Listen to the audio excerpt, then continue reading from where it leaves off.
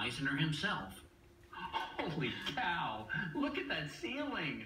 Today, this is home to the family of Dee and Nick Adams, a direct descendant of President John Adams, and their pet pig, Mona Lisa.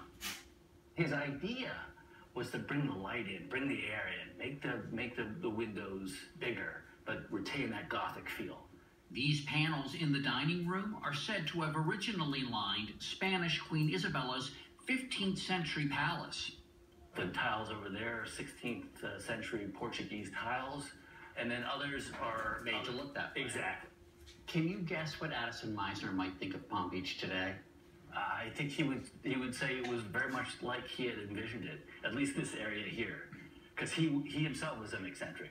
He had a monkey named Johnny Brown that ran around these very premises. And we see it in your stained glass windows. Yes. Another Mizner